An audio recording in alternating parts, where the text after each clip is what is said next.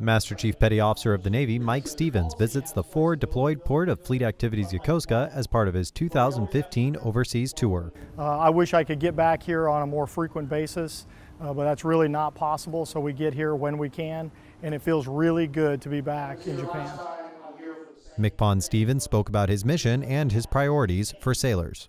Well, Teresa and I are here in Japan to listen to sailors. We need to hear what's on their minds. We need to know what the concerns and issues are, as well as the great things that they're doing. He also collected feedback and knowledge on the status of the fleet from enlisted sailors. It was nice to actually have all that information instead of just, reading the Navy Times. Hearing it from the source who can actually go back and give his opinion it was a great experience. MCPON Stevens' tour will continue on to other bases in the Indo-Asia-Pacific region. Petty Officer Jacob Allison, Yokosuka Naval Base, Japan.